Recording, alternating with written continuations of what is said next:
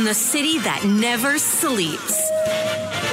17 miles from Madison Square Garden, New York City. It's America at Night with Rich Valdez, America's favorite late-night talk program, featuring interesting guests from around the world and calls from across America. And now, here is your host, Rich Valdez. Hi there, good evening, and what's up, America? I am Rich Valdez, Valdez with an S, at Rich Valdez on all of the social media. Welcome to the Monday night edition of the program, live and national. 833-482-5337 is the phone number, 833-4-VALDEZ. And there's a bunch on my agenda today. The United States has sent a fleet of aircraft carriers, or an aircraft carrier with a bunch of jets on it, to the Middle East. With anticipation of a strike from Iran on the Middle East, on Israel, per se. But there's a report from just a couple of hours ago that proxies from Iran struck at Al-Assad Air Base in Iraq, hurting several U.S. Personnel. So the attack is on yet again, right? They've been attacking us all year. And the Biden administration, the Harris administration, nobody's done a damn thing to protect the men and women in uniform. Anyway, is this the beginning of World War III? Is that what this looks like? I don't know, but we're going to find out. We're going to talk about that with General Holt in a little bit. We also have a jobs report that was not really good, and the markets went tumbling. Japan was upside down. Things were looking horrible. The Dow Jones was down 1,000 points. It rebounded a little bit. It closed down 700 points. We're going to get to the bottom of that. Is this the economic collapse of the United States? I don't think so, but we're going to find out from former Office of Management and Budget White House economist Dr. Vance Ginn. He's going to join us a little bit later. You got to keep it locked right here to make sure you hear what he has to say on that. And again, I'm keeping you company straight till 1 o'clock Eastern time. And of course, Kamala Harris is still being hailed as the best candidate ever, despite her miserable job performance ratings through her entire tenure as vice president and being labeled the worst vice president we've had in American history. Now she's all of a sudden the best thing ever. I want to know, what's up with RFK Jr.? We had him on the show. Is he still running? Is he dropping out? Is he endorsing Kamala? Is he going to be going with Trump? I don't know. Plus, there was also a write-in campaign, right? It was a long shot, a write-in campaign from Joe Exotic, the Tiger King. We had him on the program before discussing his write-in campaign for president. And he's doing it from prison because he's incarcerated for 20 years. Anyway, I'd love to know what's going on with that. So we're going to have him on the program straight ahead as well. Don't go anywhere. Keep it locked in right here. And a lot to discuss. The phone number, if you want to join us, 833-482-5337, 833-4-VALDEZ. This is America at Night with Rich Valdez.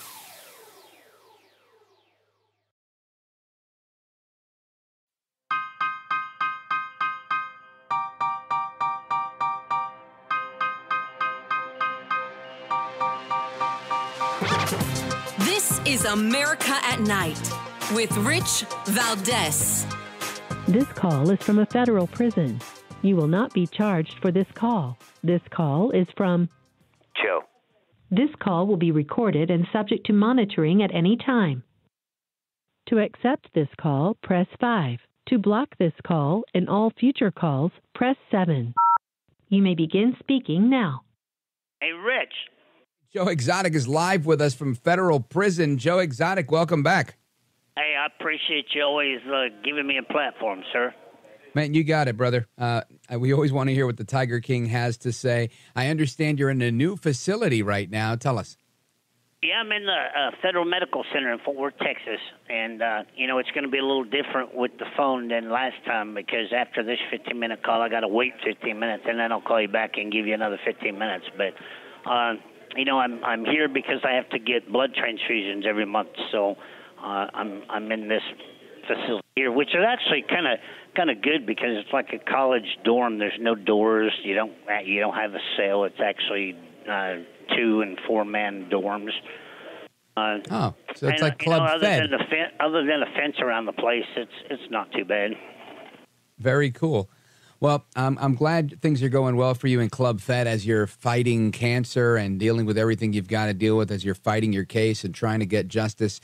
Last time we spoke, you told us about how you were wrongfully entrapped by a corrupt Department of Justice, and you were also telling us about your 2024 presidential campaign as a write-in candidate. What's up with that? All right. Well, that was I was actually giving your show, since you've always done so good by me, the opportunity to be the only one today to get the announcement, to make the announcement. And that is today. Me and my team suspended my campaign. Wow. And I am publicly endorsing President Trump. Oh, snap. Now, this comes as a little bit of a surprise to me because I see you taking shots at him every now and again on the internet and whatnot because you're exercising your free speech rights from jail. How did you get to the decision? People keep accusing me of flip-flopping and stuff. But, if somebody doesn't call out all of them, they never answer the public's questions, Right. So, I've stuck up for Trump since 2016. And, I voted for him then. I voted for him in the 2000, and I would have voted for him in 2020, but I did vote for him in 2016.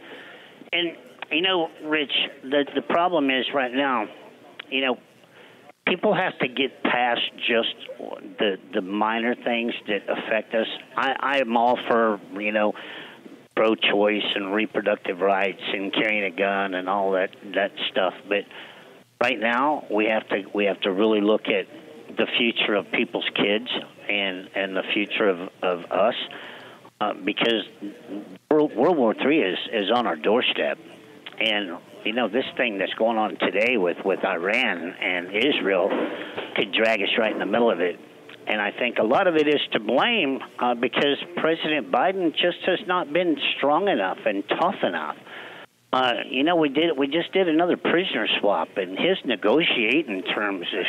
This call is from a federal prison. Because America always comes out on the short end of the stick of these prisoner swaps. Yeah, and you weren't part of that swap.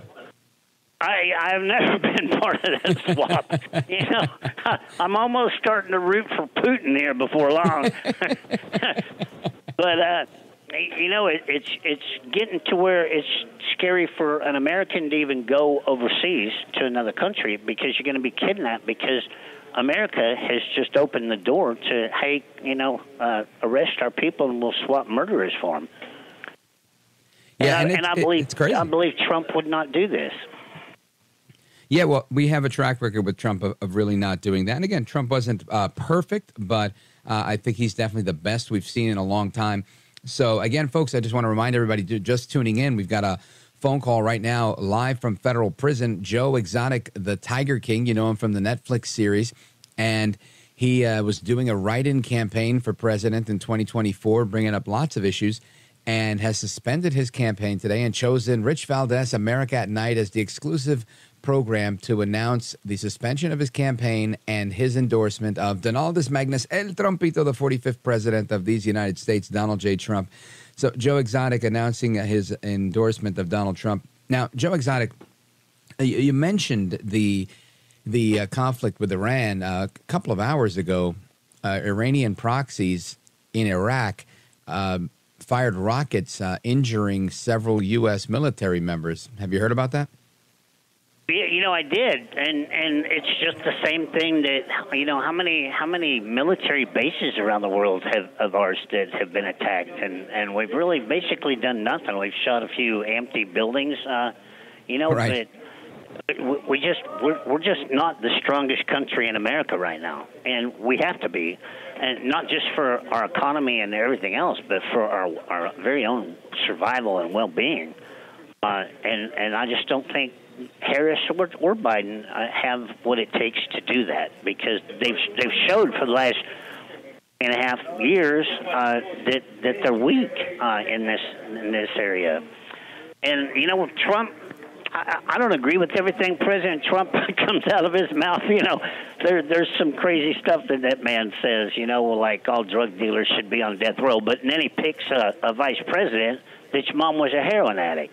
So I believe that endorsing President Trump and getting my fan base behind him, I think I can. I want to be in his cabinet. I want to be the director of the Federal Fish and Wildlife.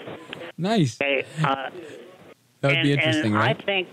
I think we could get him to actually listen for a change now that he's convicted of 34 felonies and he's still got some more to face. And within an eighth of an inch, he wouldn't even have been here with that assassination attempt. So I think he might have a little bit of wake-up call.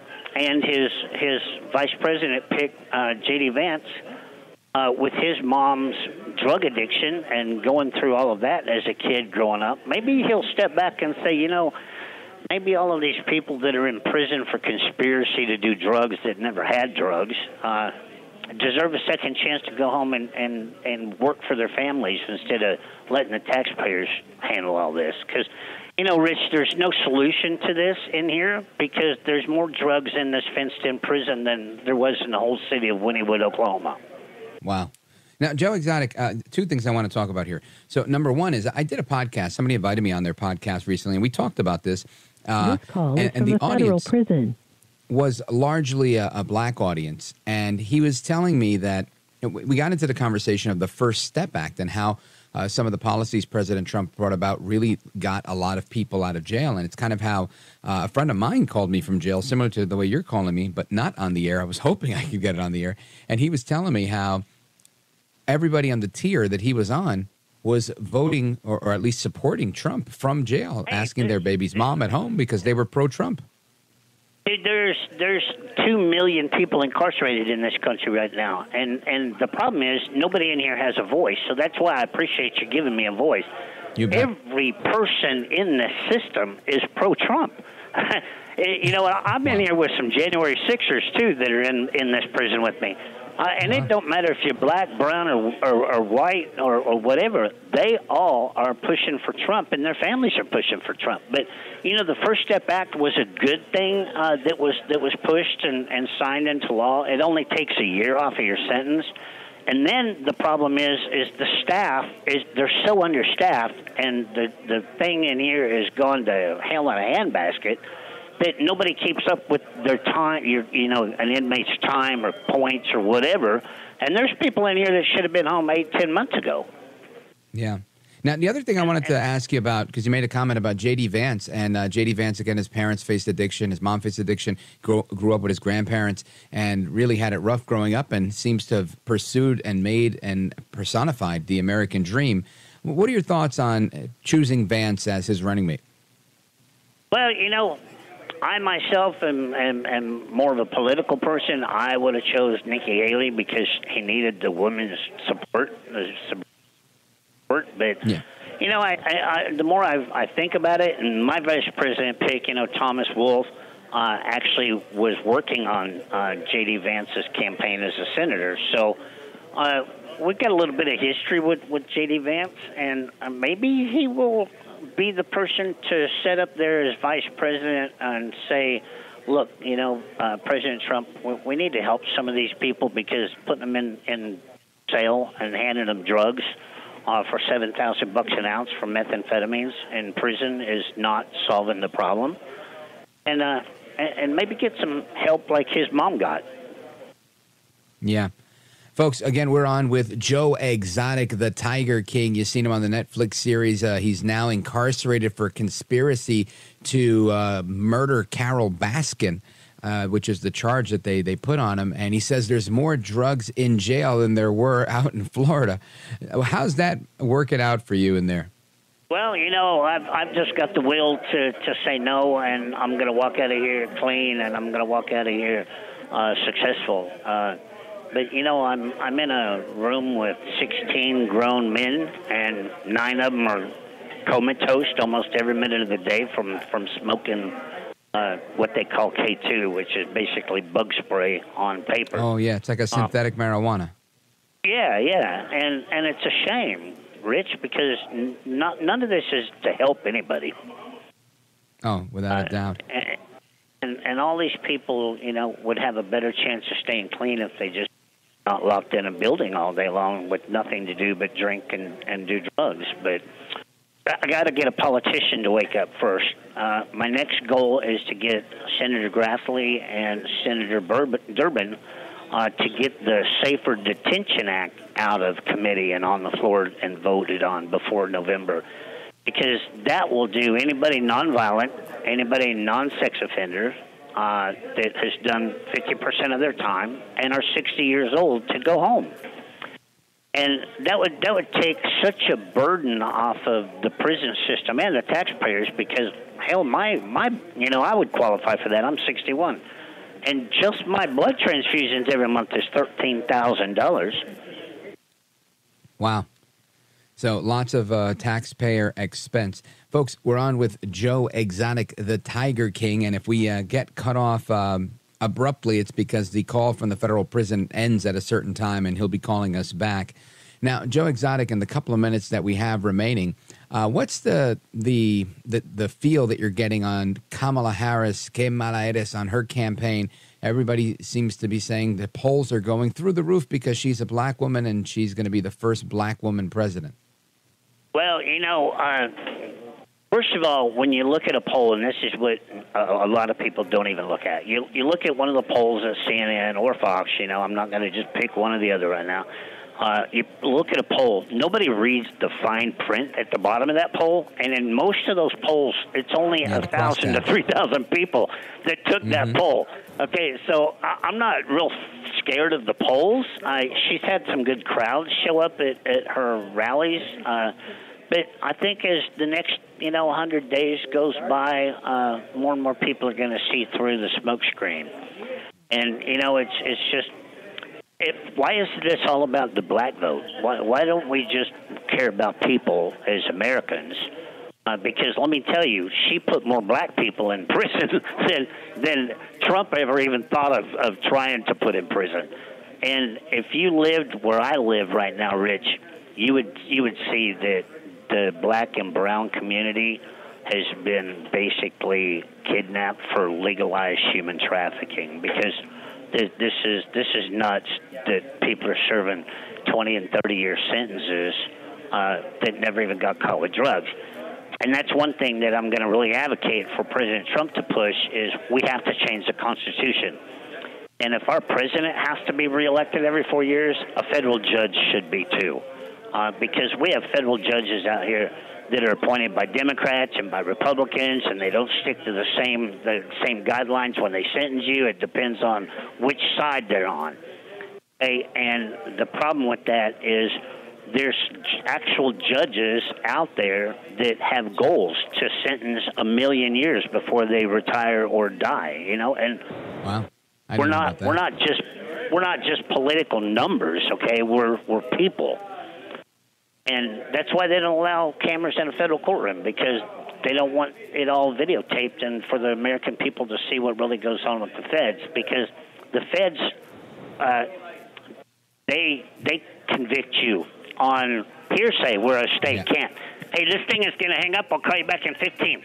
All right, Joe Exotic, stand by. We're coming right back to you. Folks, we're on with Joe Exotic live from federal prison. He's the star of the Tiger King, endorsing Donald Trump exclusively on our program tonight. Folks, 833-4-VALDEZ is the phone number. Give us a call. We're coming right back with Joe Exotic.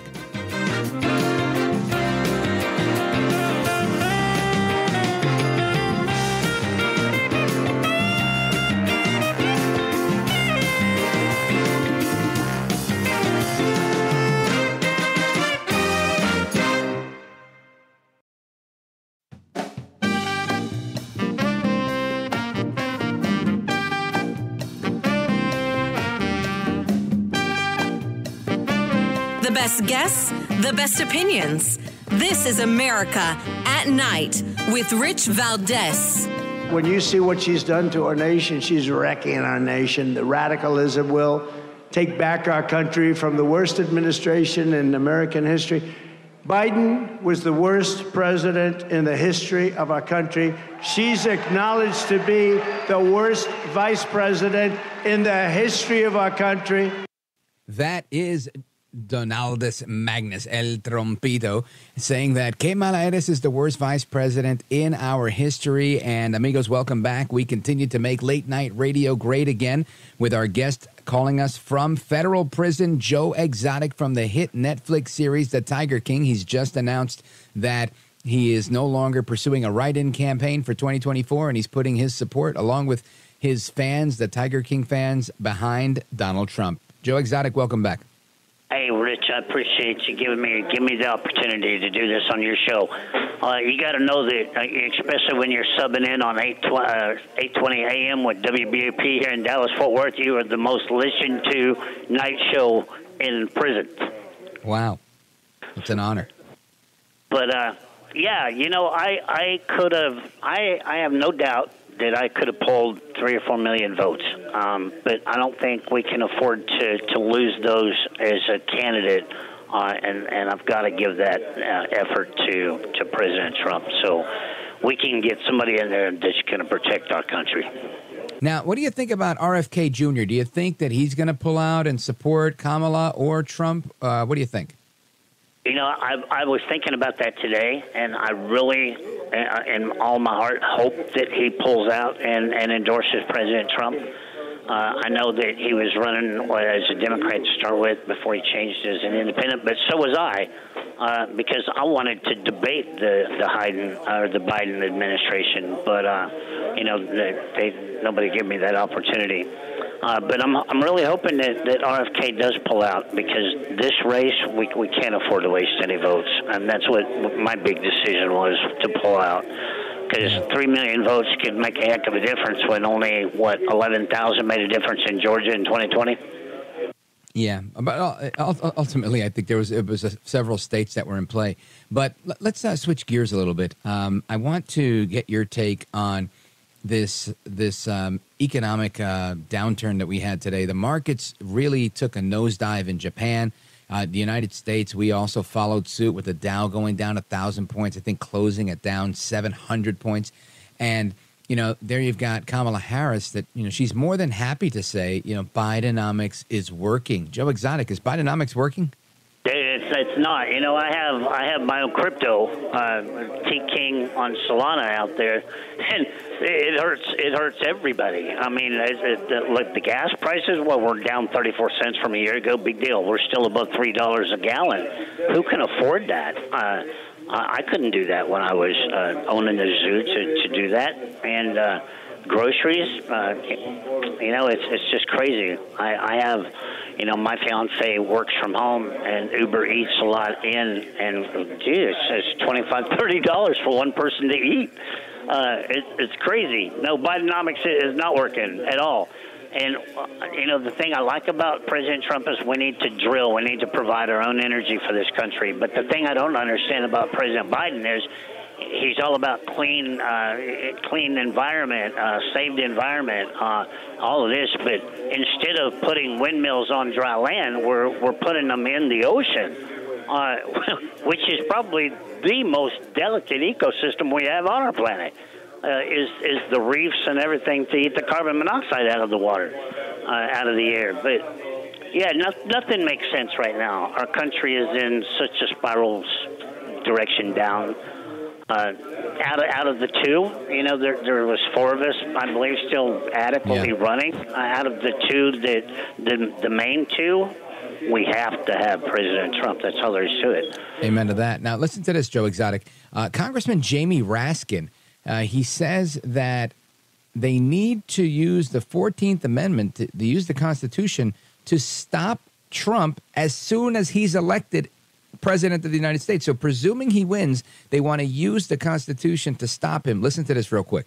What can be put into the Constitution can slip away from you very quickly. And the greatest example going on right now before our very eyes is Section 3 of the 14th Amendment, which they're just disappearing with a magic wand, as if it doesn't exist, even though it could not be clearer what it's stating. And so, you know, they want to kick it to Congress, so it's going to be up to us on January 6, 2025, to tell the rampaging Trump mobs that he's disqualified. And then we need bodyguards for everybody in Civil War conditions, all because the 9 justices, not all of them, but these justices who have not many cases to look at every year, not that much work to do, a huge staff, great protection, simply do not want to do their job and interpret what the great 14th Amendment means.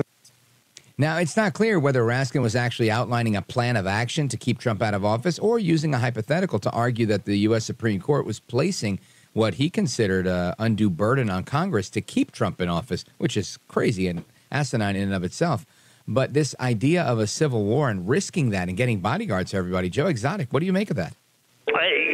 To me, it sounded exactly like the blueprints of a plan. Again, we're gonna go through another 4 years of nothing but trying to impeach the man and get him out of office and everything else. When are we just going to accept what the American people vote into office instead of the politicians deciding this for us after we vote someone in? But it's just crazy, Rich, what's going on in this country. But it's definitely a blueprint. It absolutely is. Yep. Folks, we're on with Joe Exotic, the Tiger King. We're coming back for one last segment with him. If you want to call us right afterwards, give us a call, 833-482-5337, 833-4-VALDEZ. This is America at Night with Rich Valdez. Call now, 833-4-VALDEZ. That's 833-482-5337. 833-4-VALDEZ. That's Valdez with an S.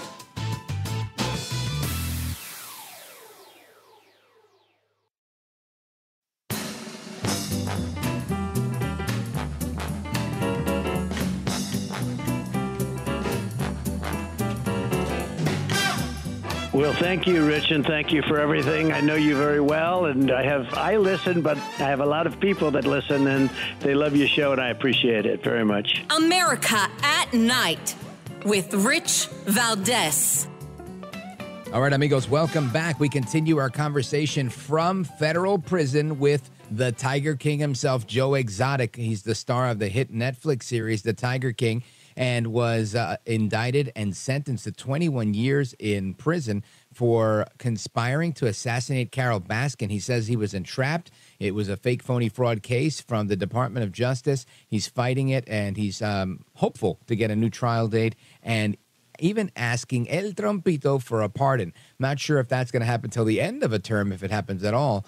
But there's some news, Joe Exotic, about one of your, I'm going to call him a colleague, although I don't know if he is, Dagavan Antle, who is also a Tiger man of sorts, and he's now being sentenced to federal prison as well.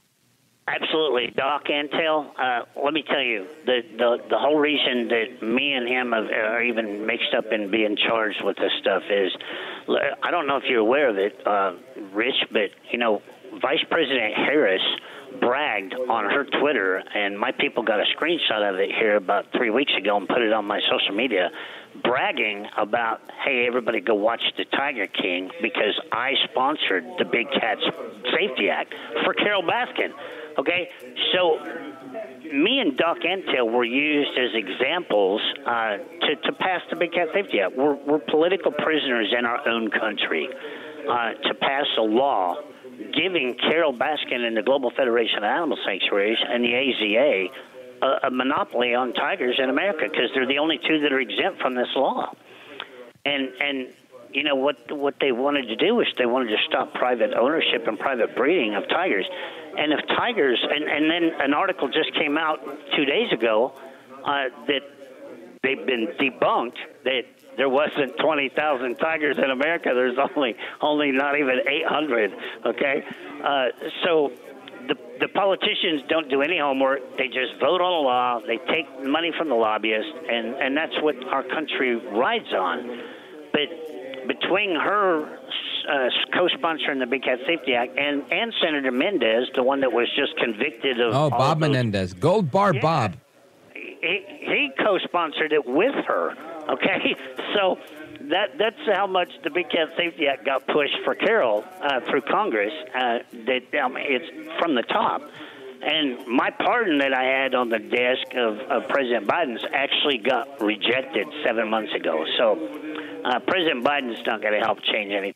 This call is from a federal prison. Thing that I would like everybody that's listening to your show tonight to do is go to joeexoticofficial.com, get the evidence the link to drop down, and go watch the videos of the government's hitman admitting to perjury and that he made it all up. But he goes one step further, and he takes my lawyers and Netflix's film crew to the zoo and shows them where he hid a murder weapon, where their original plan was to kill me if they couldn't get me in prison to get the zoo away from me. I didn't know that. Have your people send that to me, because I've seen the legal documents from your lawyer, but I haven't seen the video. Go watch the videos. It's insane, Rich. That they've all admitted to perjury, and the Department of Justice is so hell-bent on their conviction rate that they leave me in here.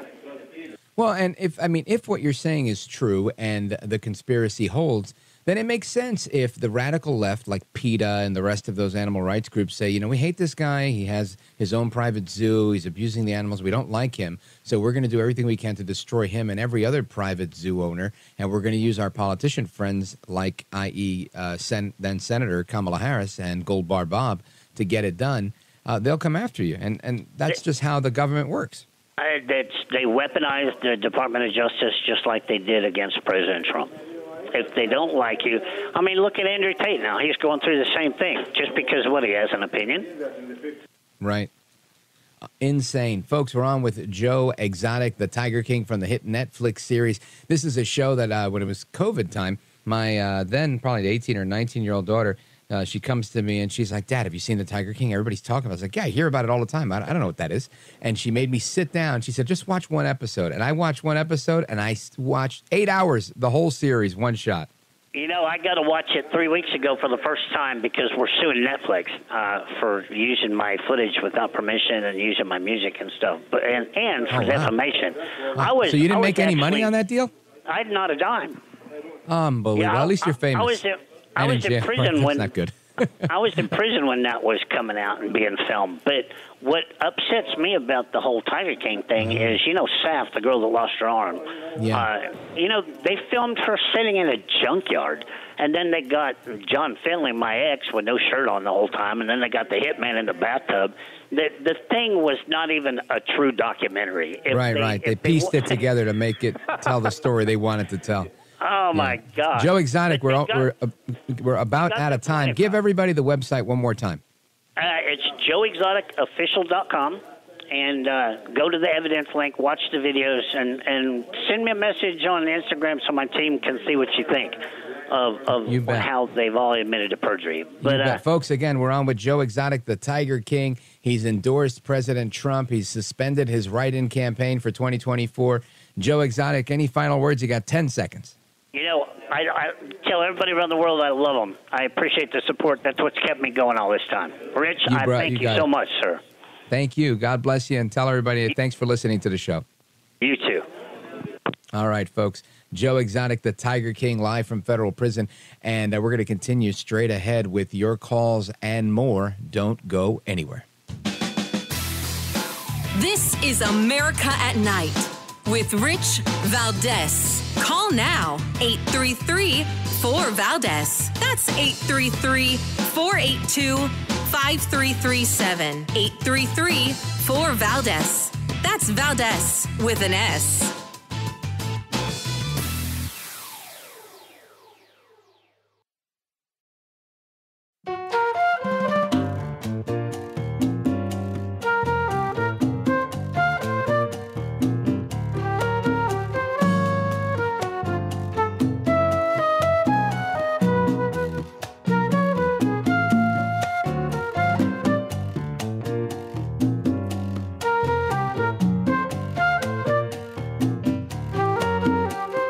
Call screener, who is a budding radio star, by the way.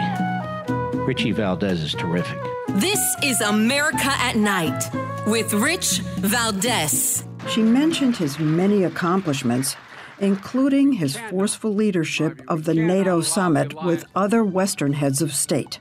So he was in a good place to make whatever decision, top of his game. such a consequential president of the United States, a Mount Rushmore kind of president of the United States. Want to know what comes next. That he belongs up there on Mount Rushmore? Lincoln and Joe Biden. But you got Teddy Roosevelt up there, and he's wonderful. I don't say take him down, but you can add Biden. You can add Biden. That's Nancy Pelosi, Nancy La Bruja Pelosi. She was on 60 Minutes yesterday morning with, actually on CBS Sunday morning, not 60 Minutes, with Leslie Stahl. And she says that Joe El Baboso Biden should be on Mount Rushmore. Now, this is a classic because I've never heard something so crazy that Joe El Baboso Biden should be on Mount Rushmore. But you know what? I think she said it just to get him back into the news because there's too much emphasis on Kamala Harris. And Kamala Harris, the problem that she's facing now is she's kind of getting a pass on a lot of things. Oh, she's black. Oh, she's Indian. Oh, she's VP. Oh, she's it. She just won the nomination without even presenting herself for a primary, without even having an actual vote at the DNC convention. All that aside, she's riding this wave. But eventually she has to show up, right? Donald Trump, they said, hey, sir, Joe Biden wants to debate you, and we want to do it on CNN. And he said, you name the time and the place, I'm there. So he did it. Then Kamala Harris said, I want to debate him. Tell him to show up. When she tried to do what El Trompito did. The only difference was she was not the nominee for vice president, or for president, I should say.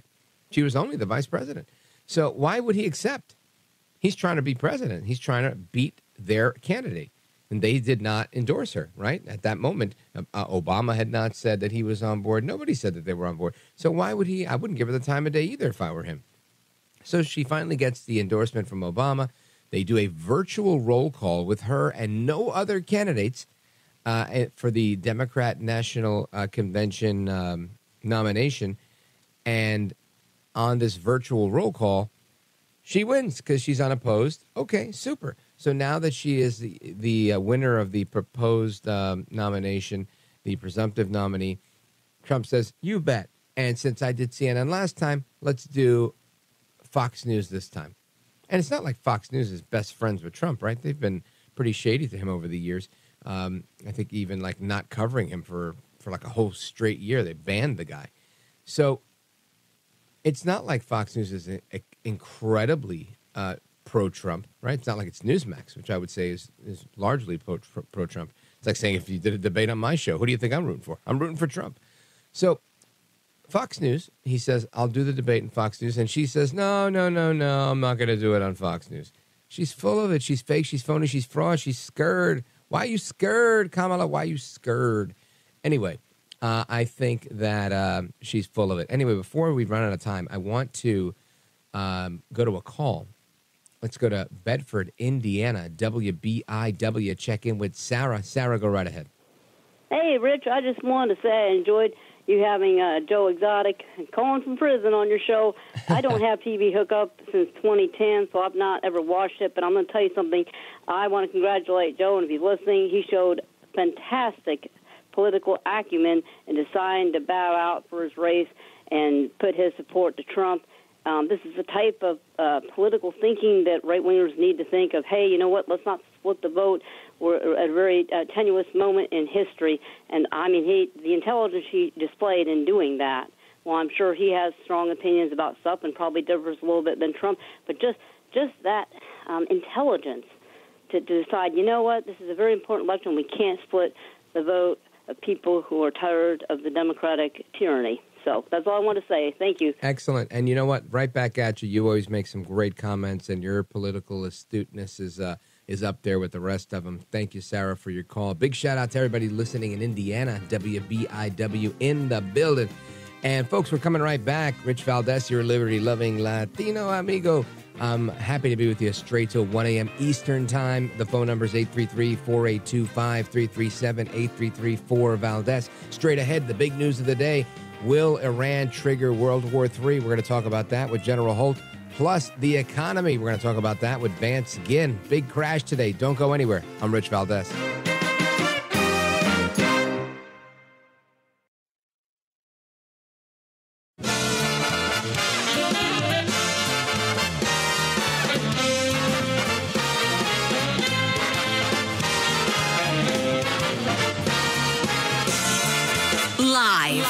from the city that never sleeps. 17 miles from Madison Square Garden, New York City. It's America at Night with Rich Valdez, America's favorite late-night talk program, featuring interesting guests from around the world and calls from across America. And now, here is your host, Rich Valdez. Hi there, good evening, and what's up, America? I am Rich Valdez, Valdez with an S, at Rich Valdez on all of the social media. Your liberty-loving Latino amigo, happy to be with you this Monday night. We're live, we're national. The phone number is 833-482-5337, 833-4-VALDEZ. And there is so much to discuss.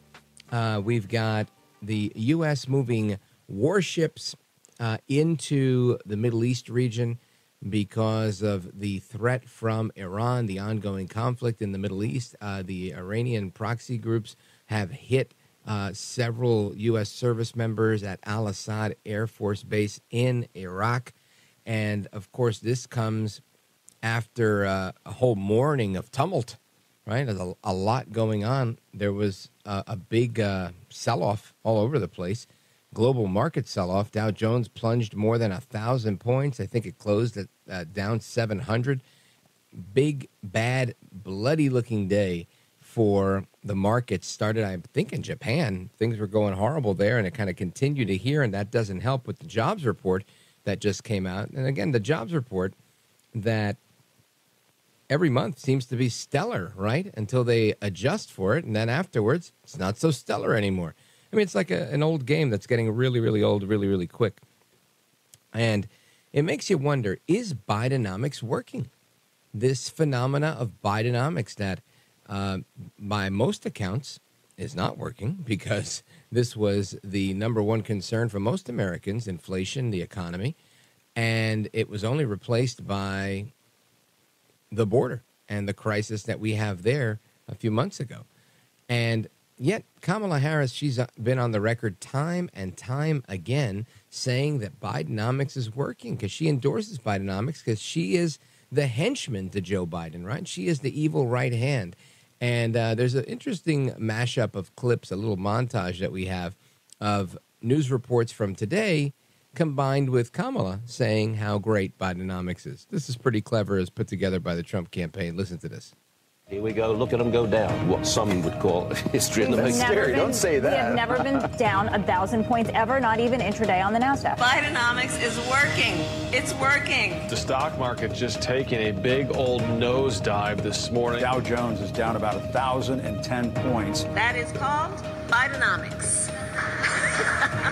The Dow fell more than 600 points Friday on a weaker than expected jobs report. 5%. Meta, 6%. Amazon, 6%. Apple, 9% down. Bidenomics is working. Fears of a recession began after Friday's disappointing July jobs report. Bidenomics is working. A rise like that is historically a sign that a recession is imminent. This is Bidenomics. What you're seeing right now in the stock market is what Americans have been feeling for the last 3 years. It's just a manifestation of it right now. All that is called Bidenomics. That is Bidenomics, and it doesn't look good. Doesn't look good for Kamala Harris, especially when they have all that tape where they're going to continue to remind America that they're responsible for the situation that we're in. And we've talked about this time and time again, but we haven't seen what we've seen today. And I'm wondering, is this flash in the pan? Is this something we can expect moving forward? I mean, this stuff, to me, pretty scary, right? Most people don't want to go through this stuff. Well, I want to get to the bottom of this, and we are going to get to the bottom of this with somebody who really understands what's going on, and that's Dr. Vance Ginn. He's a PhD economist who's the president of Ginn Economic Consulting. He's the host of Let the People Prosper podcast, and he's also the former associate director of the White House Office of Management and Budget, the associate director for economic policy. Vance Ginn, welcome back, sir. Hey, Rich, it's a pleasure to be with you. Likewise, my man, likewise. So you just heard some of those reports from Fox Business and other outlets just going through the numbers today as we were watching the bloodbath in the markets. This plays well for Trump politically, making the case that they're incompetent and inept at their fiscal management of America's monetary system and everything else that they deal with. But ultimately, my question for you is, can we expect more of this? And did you expect to see this today? Yeah, Rich, I mean, there was a lot going on, and I did hear those other comments by President Biden, Kamala Harris, and others who are more on the left, right? And, I mean, they're just trying to make up any excuses they can for the current situation.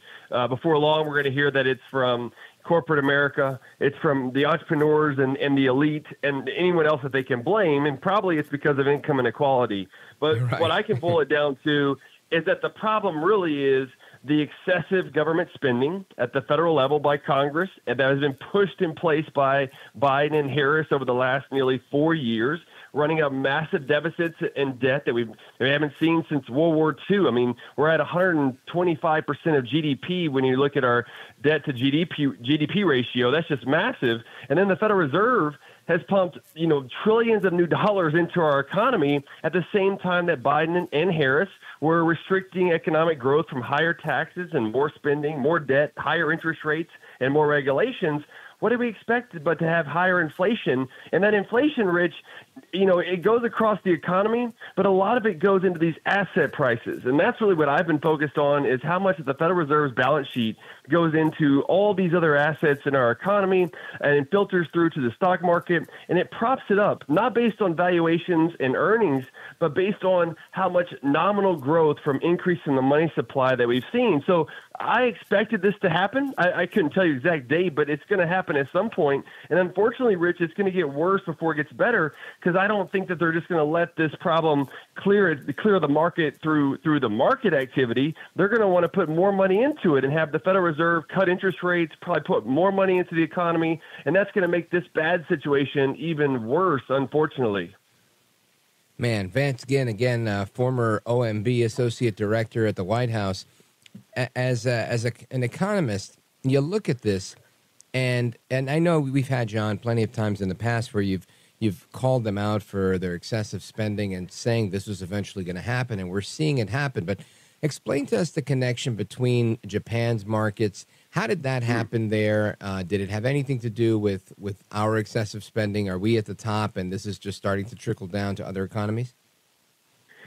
Yeah, I think that's right, Rich. I mean, yeah, and you and I have talked about this several times before, and I think some of this started, of course, from the trade that goes on between currencies. So people were buying a lot of dollars. The dollar was overvalued in a lot of ways compared to the Japanese yen. Well, that trade started to unwind over the last few days, and it really got going whenever, as you opened here in this segment, with the weakness in the labor market here in the United States.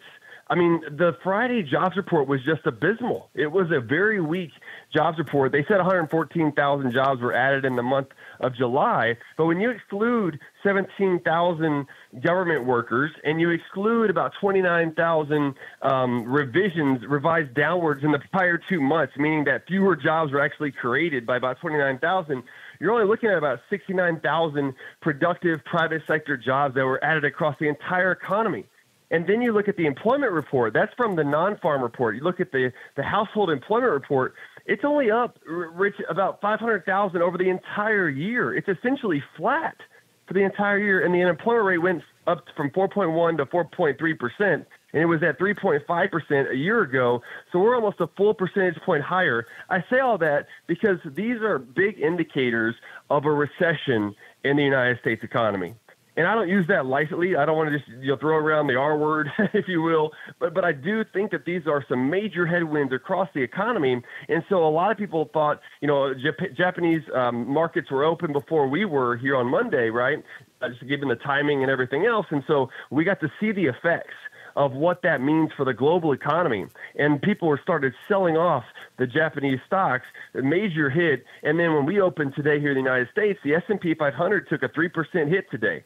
and is now down 8.5% from July 15th, which was its all-time high. So we're almost in correction territory now, even as the Japanese stock market just went into correction territory. So there is this contagion effect that happens across the globe whenever the United States economy goes down, and unfortunately it's very fragile, if not cracking at the seams currently.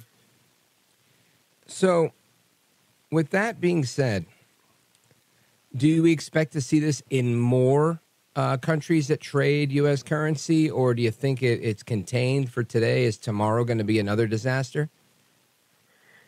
Yeah, it's always tough to forecast the future, but I guess that's what we're in the business of doing to some extent, because we got to know how this is going to influence Americans at the end of the day, right? Right. And I think we have seen this in other countries already.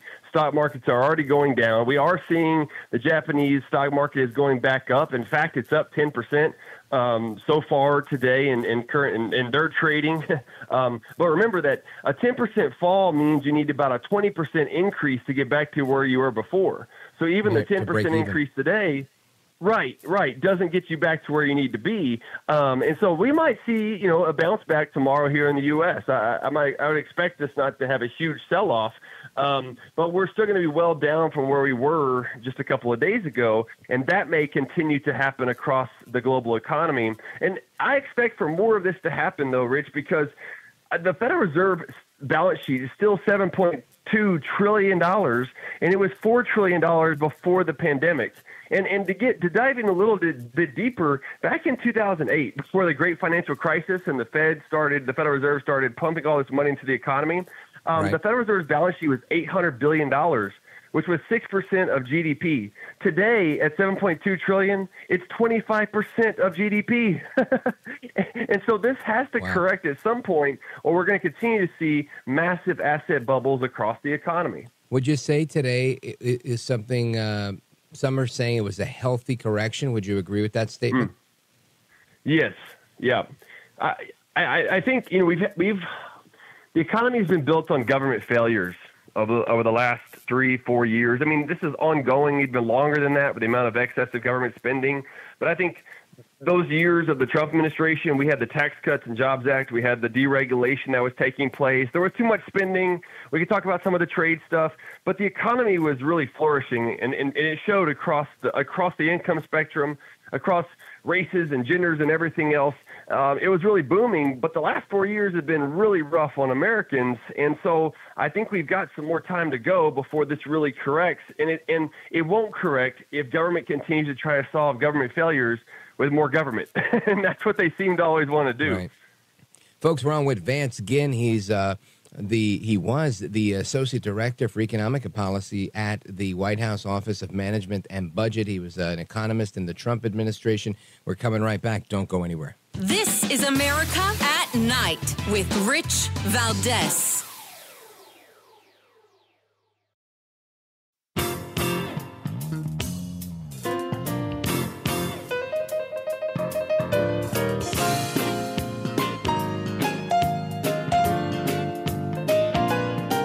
Congratulations on just an amazing show.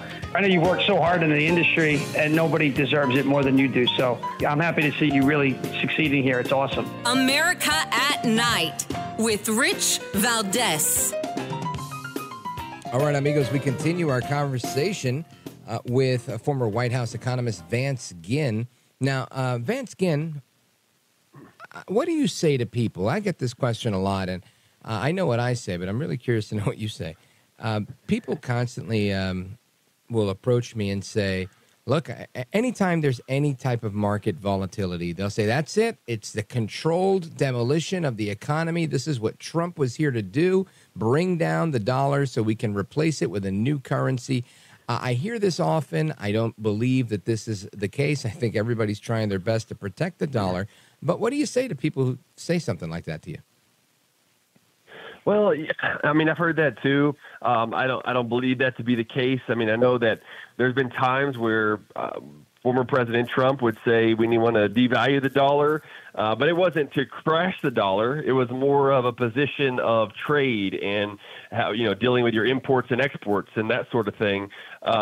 Whenever, what you look at today and you say, all right, well, what's happening to the dollar? The dollar was actually appreciating, and it's been appreciating recently.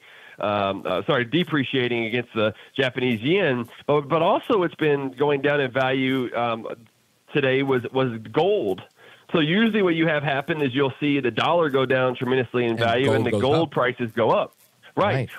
But we had the inverse relationship. So to me, that doesn't indicate a crash of the dollar. It indicates that people were selling off all these assets that are overpriced across the markets and getting out of it, basically getting to a flight to safety. And usually that goes to gold, but it's indicating to me that there are more underlying problems than just what we'd normally see in these sort of situations. And that's reflective of what we were talking about earlier with all this excessive government spending and the money printing by the Federal Reserve. It's really changed a lot of the market dynamics.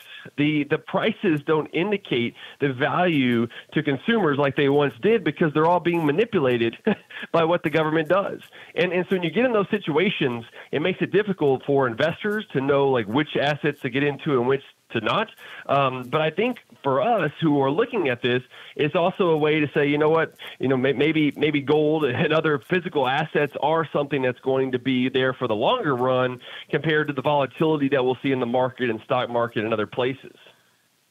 Right. Yeah, and that makes sense. I guess to summarize, you're saying not a controlled demolition of the U.S. dollar, not bringing down the dollar to usher in a new currency, which is great, and I repeat that for all of my friends in the audience. But ultimately, and we have, maybe about 2 minutes before we got to go.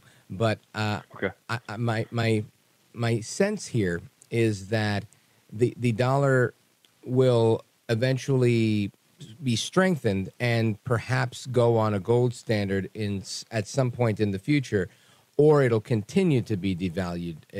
Does that sound right to you? Yeah, that sounds right to me. And why would it be devalued? Well, a couple of reasons. One is if we keep running massive deficits in debt, and just net interest payments on the debt alone are over $1 trillion, right? Then we could have a default situation which would plummet the dollar. You would also have higher inflation, which devalues the dollar, and other situations. So those things are a major factor, which I think could push us to a harder currency again, like gold, and other things. And what's interesting, Rich, is some of these countries like the BRICS, Do you think we'll be joining the BRICS, or do you think we're competing against them? Well, I think we're competing with them right now, but we might join them in buying more gold because they're actually selling off a lot of the dollars right now and buying gold, which indicates to me that they also see something else happening along the horizon. And so that may be a direction that, we need to be going as well. But do you think that they're selling off gold because they're trying to create a crypto to challenge the U.S.? Maybe that could happen. And look, I'm for competitive currencies. I just don't think that those cryptocurrencies will be able to compete with the dollar right now, given the situation. But I like for them to be a part of the portfolio for governments to consider. Be part of the conversation. Vance Ginn, always a pleasure. I appreciate your expertise and your time. You're a gentleman, a scholar, and a patriot, sir. Thank you. Thank you so much. It's a pleasure with you. You bet. Folks, we're coming right back. Make sure you check him out and check out his podcast as well. Let the people prosper. Don't go anywhere. Up next, General Holt on potential World War III. I'm Rich Valdez.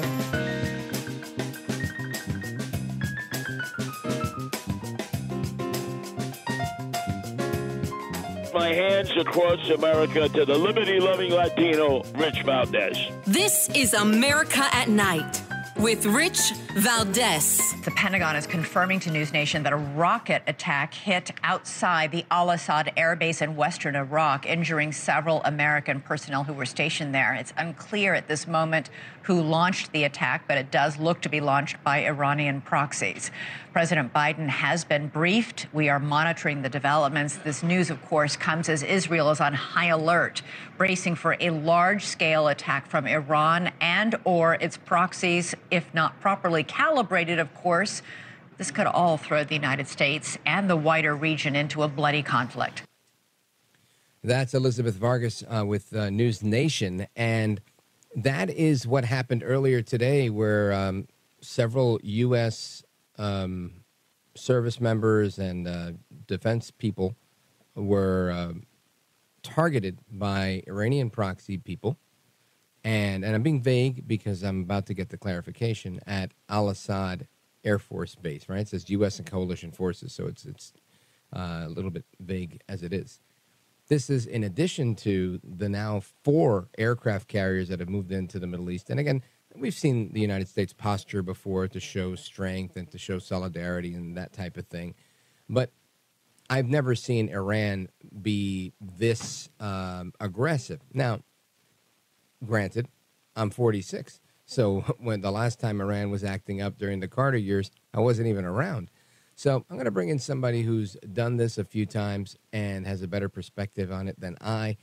Retired Brigadier General Blaine Holt. Now, you guys know Blaine Holt. You see him on Newsmax all the time. He's the former deputy representative to NATO for the United States, former United States Air Force pilot and general, and he's our guest now. Blaine Holt, welcome, sir. Oh, it's so good to be back with you, Rich.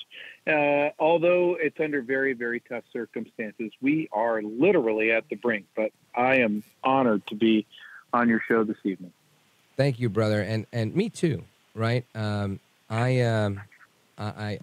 would love to talk about happier things, but it seems like we're in bad shape. Talk to me about what's going on.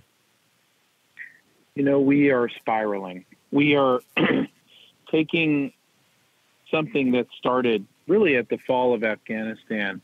If you look how we turned on our back on the Afghans who stood with us, our allies, our partners, and we turned it into one of the largest military disasters. It's so important to recognize that, because that national security team is the ones that brought us war in Europe, war in North Africa, war, the possibility of war in Asia, and now what could be the final match in a dry forest that brings us World War III in the Middle East. You've got Israel that we have not stood behind this entire time. We have looked the other way while we've helped the mullahs fund themselves for billions and billions of dollars to fill the coffers of their proxies, aiming their weapons at Israel. And now this evening, we find ourselves in a place where Iran, who feels they've been slighted because one of their terrorists were killed, and they're trying to make a world case that the loss of Ismail Haniyeh is somehow... General, do we still have you? I think the deep state got the general as soon as he said the loss of Ismail Haniyeh. And I was having trouble pronouncing that name. As we work to get the general back on the line and away from the deep state. Again, on Saturday, the United States dispatched an aircraft carrier, the USS Abraham Lincoln, to the Middle East. It is the 4th U.S. carrier sent to respond to the ongoing crisis in the Middle East since October. And they're still there, the rest of them. The other 3 were when October 7th happened, and we sent some stuff down there to send that initial show of force. So now we've got 4 aircraft carriers there, and that didn't stop anything because, as it's been reported several hours earlier, U.S. personnel were injured in a suspected rocket attack earlier today, Monday, and it happened at Al-Assad Air Base in Iraq. And the statement that came from them, from the United States official, is we can confirm that there was a suspected rocket attack today against U.S. and coalition forces at Al-Assad Air Base in Iraq. The initial indications are that several U.S. personnel were injured. Base personnel are conducting a post-attack damage assessment. End quote. That is, again, an unnamed U.S. official making that statement. But tensions are very high in the Middle East, and I think we have General Holt back. So, General, do we actually act on this one before? I mean, I feel like I'm having deja vu here. I've had you on the show before when they've struck air bases, whether it was the Houthis or somebody else, and we don't do anything. And I think that's why they keep doing it, at least in my rudimentary understanding of life. If you punch me in the face and I don't do anything to you, you're going to punch me again, right?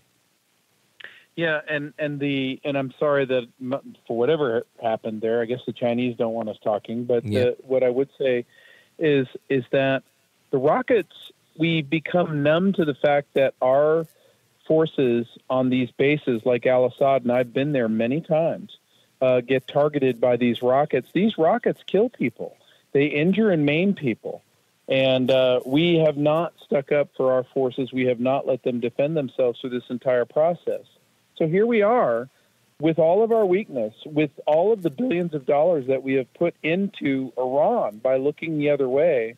And now we hope that they'll show some restraint as Hania takes a fall and with Israel looking at us saying, you won't stand by us, so we have to take care of our problems now. This is what sets the stage for something that could be a much broader conflict. Russia's Shoigu, number 3 to Putin, just left Tehran. So that begs the question, if they are going to go large against Israel, is Russia involved as well? Wow. What do you think about that? Do you think that Russia is in the business of getting into other people's fights, or do they just like taking over parts of Ukraine? Well, I think Putin is the ultimate opportunist.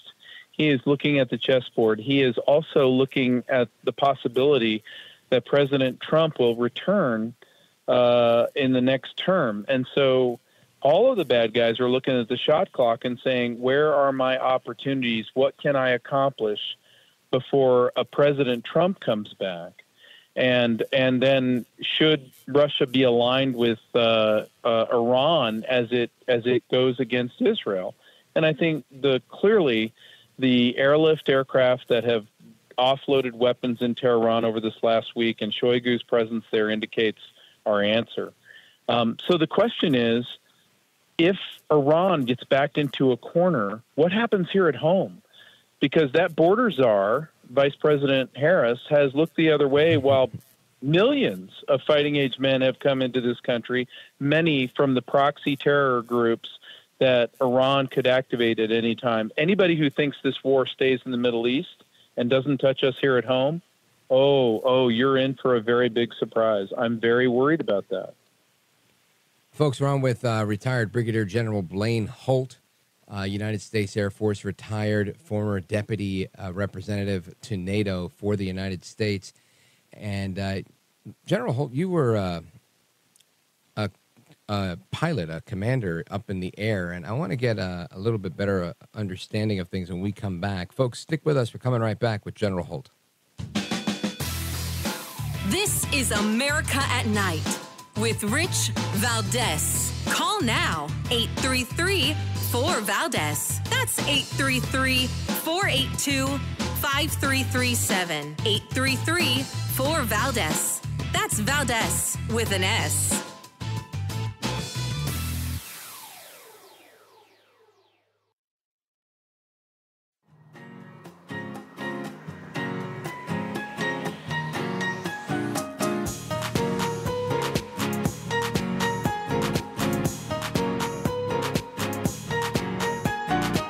Rich Valdez, who, again, will do a fine job, and I know you'll enjoy listening to him. This is America at Night with Rich Valdez.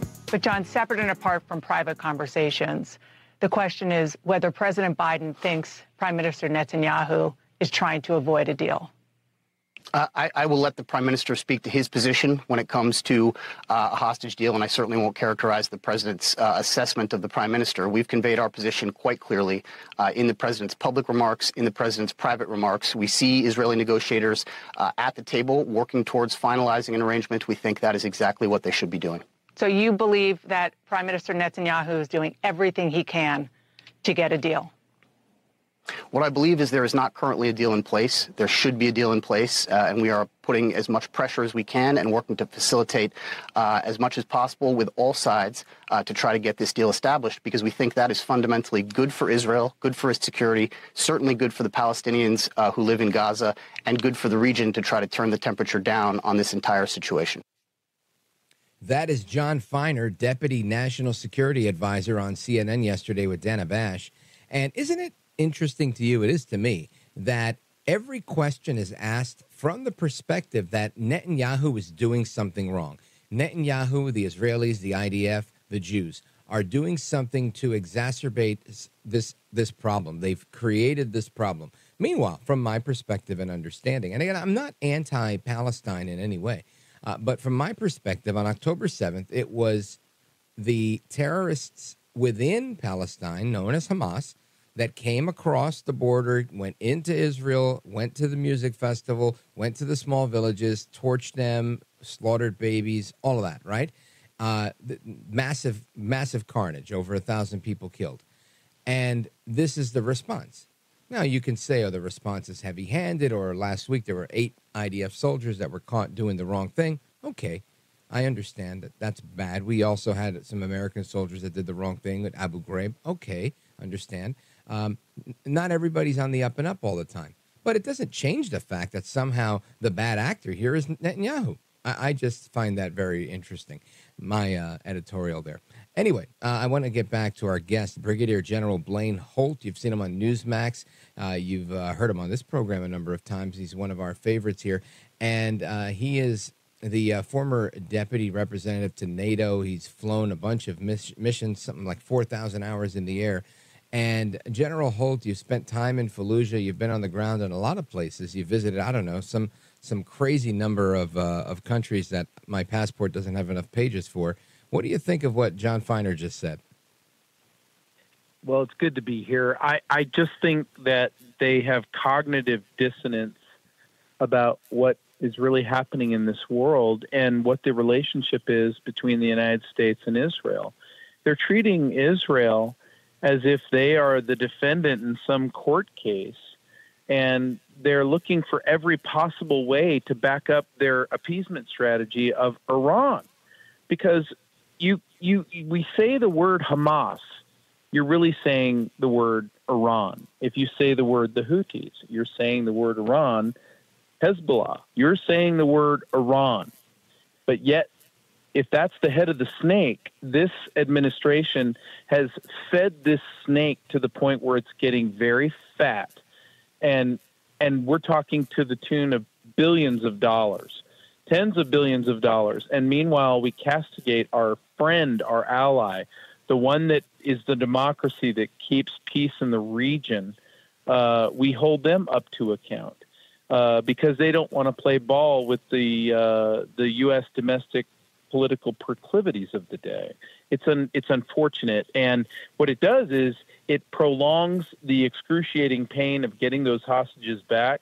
Israel, as we're talking right now, has circled the Hamas brigades that are left in the center of Gaza because they believe that the hostages are there and they're going to go get them. But the rule is clear. Hamas has two choices: surrender or be destroyed. There's no other thing. Otherwise, all these terror groups will be taking hostages forever and ever and ever. And that is not a problem for an administration that is cravenous to hold on to power through a political cycle where it doesn't look like they're going to be able to be successful. You know, General Blaine Holt, I think to myself, if there is a policy of appeasement that comes from Israel, from Netanyahu, from the IDF, and they do agree to, all right, let's just stop. I agree with you. I think you're right that they will continue to take hostages through these underground tunnels and continue to fight another day. It almost seems to me that while they're getting hit really hard by the Israelis, the reason that they haven't given up and raised the white flag of surrender is because they know that their sugar daddy, the Ayatollah in Iran, will continue to fund these battles. And I think they're in it to win it. You know, they're ready to strap on the suicide vest and go for broke. You think I'm off? No, I think you're exactly right on. Let's rewrite the history a little bit. Let's say that when October 7th happened, and we have no idea still how such a thing could happen with such a oversight and walls and surveillance that was around Gaza, but that's another matter. But let's say that this occurred and the hostages were taken, and yet the United States immediately shut down the Houthis. I mean, like shock and awe, like vaporize the Houthis. If we do have that capability, whether people believe that or not, doesn't matter. Go back to 2003 and find out what we did in Baghdad, and you'll find out we do have that capability. If we had done that, if we had cut off all the money to Iran, if we had made sure that everybody understood the Houthis were a terrorist organization, if we had taken action against Hezbollah immediately when the Israelis needed us to, we would be well on the path to those hostages being home and Hamas as an organization being eradicated. We did none of those things. And as a result of that weakness, we find the other jackals in this world, China, North Korea, and Russia, bearing down hard on us because they understand there's limited amount of time. This is quite an opportunity to take advantage of a United States that is so anemic with academics running its foreign policy. Well put, General. Stand by. We're going to take a quick pause right here, and then we're going to come back and get your final thoughts. Folks, we're on with retired Brigadier General Blaine Holt. Don't go anywhere. This is America at Night with Rich Valdez.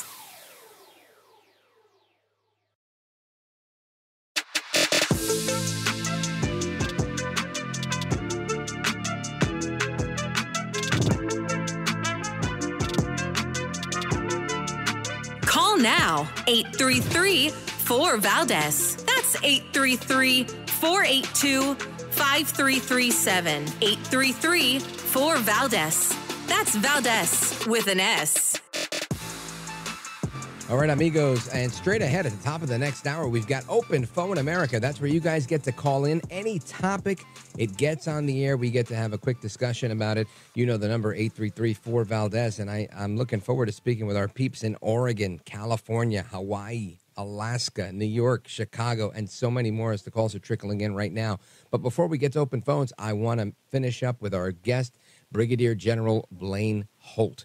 Now, he's retired from the United States Air Force, where he served as the United States Deputy Representative to NATO for the United States. Blaine Holt, they're telling people to leave Lebanon. We've got a minute or so remaining. What's going on? I think it's the safest thing that you could possibly do. I have dear friends who are Lebanese in Lebanon, and I'm talking to them daily about what they should do. They're now on a waiting list to get out. The fact of the matter is that Hezbollah could turn very quickly to using the Lebanese as human shields, and then Lebanon will eventually want to try to help to expel them. But this could be the end of Hezbollah as we know it, and if it is, it will come with a lot of bloodshed in, unfortunately, Beirut and the rest of Lebanon. And so prayers for Lebanon. If you are in Lebanon, try to get out if you can. If not, hunker down and be safe. Yeah. And that's the best we can hope for. General, quickly let everybody know how they can find you. You can find me at Newsmax. You can find me at Newsmax.com on Insiders, the Irascible Disruptor, or restore-liberty.org, where we are respecting our Constitution and making sure it's in the forefront of the American people. Blaine Holt, you are a gentleman, a scholar, and a patriot. If you're ever in New York City, I owe you a beer, my brother. I'm ready to pay for it myself, brother. You take care. All right, my man. Folks, we come back with you, the American people, calling in. Open phones across America, 833-482-5337, 833-4-VALDEZ. And, man, I got this crazy audio clip from a Philly radio station I'm going to play for you. Blew me away. Don't go anywhere. I'm Rich Valdez.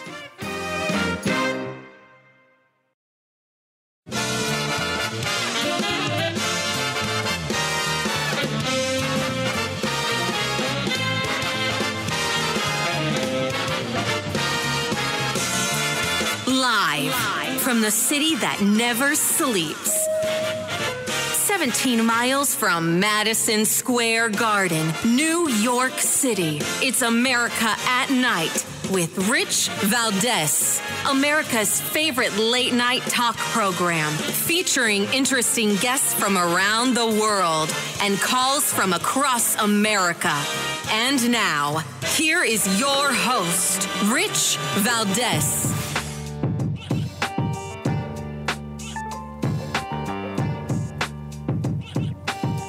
Hi there, good evening, and what's up, America? I am Rich Valdez, Valdez with an S, at Rich Valdez on all of the social media. Happy to be here with you. This is our number 3. We are live, we are national, and we like to call it Open Phones Across America. If you want the number, here it comes, 833-4825-337-833-4-Valdez. And if you're just tuning in and you missed the first 2 hours of the show, let your local station know you want to hear the other 2 hours. And, of course, I will bring you up to speed on what's going on. Obviously, a lot of news today. The big story of the day, there was a big stock market collapse, crash in Japan. It trickled its way over here. Our markets had a major sell-off, and it did not look good. We had former White House economist Vance Ginn on the program, and he said that while it was disappointing, it wasn't a surprise. The government's continued spending and money printing has put us in this situation, and we can expect some more of it before there's further corrections. And he said this in and of itself was a healthy correction, what we saw today. He also indicated that this is not the end of the dollar, and of course time will tell. But this is a guy that worked for Trump in the White House, did not think that this was the end of the road. But he did say that we may potentially join the BRICS consortium as they're selling off gold and potentially looking at something else. What that something else is, he doesn't know, but he does know that they're on to something if they're dumping gold. And gold also plummeted today, which was not good news for anybody who's holding physical gold. I think it closed up, though, at $24.40. And I know a couple of months ago, I made a small purchase, and it was $23.50, so it's still up from that number. But we'll see how that continues to go. But that was the markets today. And we'll look at the markets tomorrow, too, because, you know, these things don't just happen and then disappear. Of course, there was the attack. That's all we could say, right? An ambush on Al-Assad Air Base. U.S. troops were hit, other service members as well. The number they're giving is several. No exact number on that. And this is exacerbating a conflict that could be potentially the beginning of World War III. Brigadier General Blaine Holt was on the show. He's a former deputy representative to NATO for the United States. And he said that the Russians were just meeting in Tehran. There's, speculation that they may want to be involved with this conflict. And if that's the case, you'll now have Russia and Iran, forming an axis of evil, if you will, that will be against the United States and mainly Israel, right? With Israel being the United States proxy fighting the proxy war. Of course, Iran has all of its groups that report to it, like the Houthi rebels, Hezbollah, and of course Hamas, which Israel has been almost a year now pummeling and still going at it. They're holding strong. And I think that's also because Israel's shown remarkable restraint because of the way that they fight in Hamas. They hide behind women and children in schools and mosques, etc.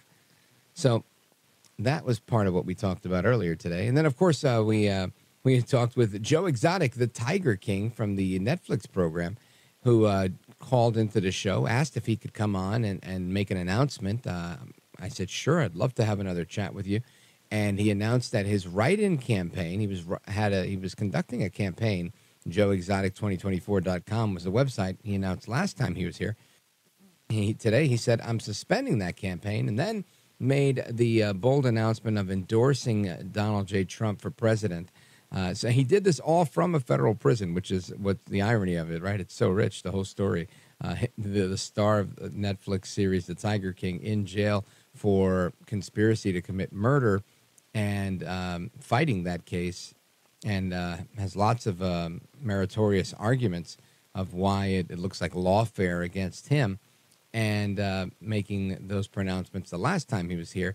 This time just doubling down on saying, look, he might have disagreements with Trump, but Trump is the only way into the future. And that was a good conversation. If you missed any portion of those, make sure you check them out at richvaldez.com. But I want to get your thoughts on that and everything else that we've talked about tonight, as well as Kay Malaeres, who continues to hide, right? She hasn't had a major press conference. She did this rally with the rapper Megan Thee Stallion.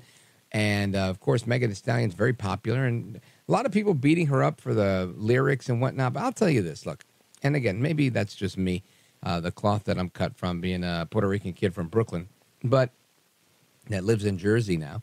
But I'll tell you this, if I was Trump, if I were running for president, or if I was me, forget being Trump, if I was me running for president, and some reggaeton superstar, that is the Puerto Rican reggae that's out there, if some reggaeton superstar was like, oh man, we'll do a concert for you, I don't know, Daddy Yankee or any of the big ones, Bad Bunny, and they said, yeah, I'll do a concert for you, and you could fill up a stadium, fill up Madison Square Garden, and you can do your campaign stuff. I'm not going to say no to that. I want to get all these people in front of me so I could tell them about my campaign message. So yes, Bad Bunny talks about all sorts of crazy things. The guy's had like transsexuals in his videos. It's not something I endorse. But again, when you're running for president, you're not necessarily looking for things that you endorse per se. You're looking for people to vote for you, right? They care about what you believe, but you can't care about what they believe, right? Whether they're pro-choice or pro-life, whether they hate the Second Amendment or they're pro-gun, you want their vote. You want to bring them over to your side because ultimately you're going to be elected as president of these United States, not of the Republicans that voted for you, the independents that voted for you, and not the Democrats that didn't vote for you. It doesn't work that way. You're president of all for all. So I think a good idea for Kay Malaeres to do that rally with Megan Thee Stallion. She got some great footage of her in a filled-up rally, and look, that's good for her. I'm not rooting her on in any way. I'm just saying, always put the shoe on the other foot. If I were Trump, I would do it, and because there was a lot of comparison. This is what they're about. This is what we're about. That's fine. That's fine. You could do that, but I just think sometimes these are nonsensical arguments that really miss the mark. The mark is clear here. The Democrats, Kay Malaeres, Joe Biden, are destroying the economy. They're destroying the dollar. They're destroying my future and my children's future. That's it. That's the campaign message. You want to add to it? No problem. We've got a wide open border. They're giving everything away, including the kitchen sink. I mean, we're in bad shape, right? And we pretend. We pretend and we pretend. There's a story here. Let me see if I find it real fast, just to quickly share it with you. All right, maybe I don't have it. Oh, here it is. Biden administration Treasury is being accused of trying to juice the U.S. economy pre-election. This proves that everything, even the wonky bond market auctions, can turn into a political fight, right? And for the past year, short-term debt or Treasury bills have been about 20% of all outstanding debt. We talked about this with Heritage economist E.J. Antoni a little while back, and he was explaining how if these things all come home to roost at the same time, we're screwed because they're worth less than when people invested in them, plus 0% of increase. It doesn't make sense to buy them, so nobody wants them because of inflation. So we have to bring inflation down for these investments to make sense for people, the T-bills. So anyway, I'm getting off track there. The point that I wanted to make was that the Democrats are not doing a great job. And I want to get to your calls, and we're going to get to those now. Let me see. Where do we go? Let's go to Pittsburgh, Pennsylvania, KDKA. Jim, go right ahead. You're on with Rich Valdez. Great show, and I agree with the general. When I was at the University of Pittsburgh in 1974, I took a class from Professor Richard Cottam. He was the leading expert of Iran. He actually worked for the CIA. He didn't tell us that, but I learned a hell of a lot about Iran. And I'll just tell you this. Everything he said, I ditto it, what Holt said, but I'll add another thing to it. Iran doesn't care about going into war. It's like the octopus. You have to cut the top of the octopus off. All the tentacles are Hezbollah. Hamas, the two Houthis, their finger is all the fires. And even better, the sanctions that Trump had, they were let go by Joe Biden. And Trump is right. He's right because Iran was broke, and Russia and Iran want oil prices high. Now, I'll tell you the reason why the market went down. Two reasons. I majored in economics, okay, and I minored in economics, majored in political science. Now, the second reason is not only are the job market go down, but a lot of jobs are two jobs. People doing, two different jobs. Yeah, so work. they're counting them the double job. Okay, and also the threat of the war over in the Middle East. It's a double whammy. That's why, in my opinion, why England's throwing off the gold, because they can see what's coming. They're in a situation room tonight, because Iran, their boy Hezbollah, he was taken out with a bomb under his bed. Yeah, they took it out. Yes, they did. Israel planted a bomb under the guy's bed who ordered the attack, Hamas. So they killed him. So I saw the Ayatollah Khomeini, the supreme leader. He was on going through the whole parliament, and the Russian, the Iranian president's just a puppet. Absolutely, and it's always been that way. I feel like there's always an Ayatollah, there's always the mullahs, there's always these figureheads. I'm not sure who exactly pulls the strings, but they're always up to the same no good.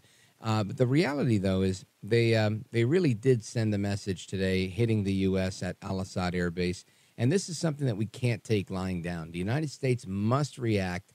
And honestly, again, and I hate to sound like I'm always giving advice to Kamala Harris, but I'm rooting for America here. I really am. And she happens to be the vice president. Joe Biden happens to be the president. If anybody cares to do better in your polls, get on television and say, we're going to stand up for the Americans. We're going to stand up for our service people that were hit today. We're going to stand up for the red, white, and blue, and we're going to hit you back. And I don't mean blowing up some empty warehouse or going and killing some innocent family in retaliation. I'm talking about actually retaliating and taking these people out that did this the way the IDF and Netanyahu and the Israelis did to this the Hamas leader, whose name escapes me, Hariemi, or whatever it is. I never know how to say it. Anyway, that's what has to be done. Jim in Pittsburgh, thanks for your kind words and the geopolitical lesson from your perspective. I appreciate it. Folks, we continue with your calls and more straight ahead. Don't go anywhere. This is America at Night with Rich Valdez. Call now, 833-4-VALDEZ. That's 833-482-5337. 833-4-VALDEZ. That's Valdez with an S.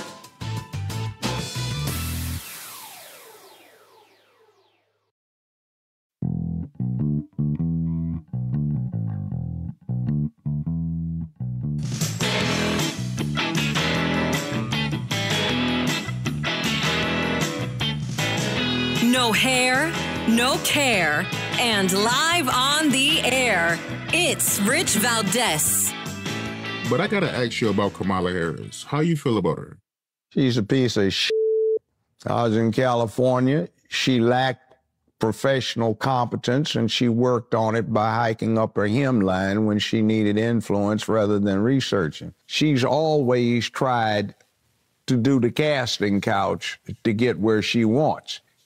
That is Judge Joe Brown commenting on Kamala Harris. Then, obviously he knows her from her days as a prosecutor and attorney general and U.S. Senator for California. And, of course, now as candidate for president of the United States as the sitting vice president. I want to go to one of our OGs on the program, Gil, calling us from Manila in the Philippines, listening on richvaldez.com. Go right ahead. Yes, that was, you kind of stole my thunder. I wanted to talk about Judge Joe Brown's comments about... what do you think about his comments? Well, you left out some of the best parts. He contends that she is not part African-American, that her Jamaican roots were British, because, of course, Jamaica is part of the British Empire, and that her ancestors from Jamaica were Anglo-Saxon. So she gets her skin color from her roots, her Hindu roots in India. But that's what I wanted to say, and I was going to suggest that you try to get Judge Joe Brown on as a guest. Ah, yeah, it's not a bad idea. I wonder if he is, if he can say "que mala eres" as well as you do. Well, he was on TV for quite a while, and he had the same producer as Judge Judy. Oh, get out! I didn't know about that. Yeah, he was discovered by Judge Judy's producer and put him on the air on his courtroom show. So he's quite a guy. He's a Democrat. He's run for political office as a Democrat in Tennessee. And I've got an interesting Wikipedia page, and he's had been around for some time, and he's had it. I'll check it out. Gil in Manila, Philippines. Thank you, sir. And thanks for giving a shout out to our favorite nickname for the vice president, Que Mala Eres. I appreciate it. Let's go to Tom. Tom is calling us from Akron, Ohio on WNIR. Tom, go right ahead. You're on with Rich Valdez. Oh, yes. I know how it's going to go. She's going to do the identity politics. And so she's going to sell to herself just like Joe Biden now. I grew up with these people, and I grew up with these people, and these people were in my community. And let's just call it what it is. Her new name is Kmart, you know. That's clever. Let's just call it. And you know what's funny is Kmart went out of business, Tom. So hopefully she'll be out of business soon enough. Tom in Akron, Ohio on WNIR. Thank you for the call, brother. Kmart, that's funny. Kmart, Harris. It might take some getting used to, but I think we can do it. Let's continue our conversation. Let's go to Salem, Arkansas, KSAR, and check in with our buddy Joe. Joe, go right ahead. You're on with Rich Valdez. Yeah, Rich.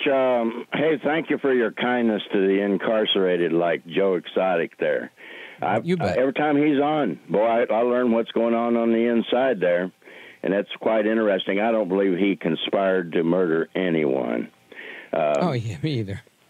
The only thing I got different with, I like everything he said, except Nikki Haley. He's, you're right. You're right. I thought Nikki Haley was not a great choice either, because ultimately I think there's a disloyalty problem there with Trump. I don't think it works well for him, and I think that's really what he was looking for and why he went with Vance. He can sell the why I'm with Trump now and why I hated Trump before, whereas Nikki Haley can't. Right, and we saw that at the RNC where she tried to make the case for I'm with Trump and this and that, and you should vote for him too. And it came across as, less than genuine is what I'm going to say. Whereas J.D. Vance, I think, makes a very genuine case for his support for Trump, irrespective of anything else. Joe in Salem, Arkansas, the music means I got to go. Thank you for your call, brother. Folks are coming right back. Open Phone America with me, Rich Valdez. Don't go anywhere.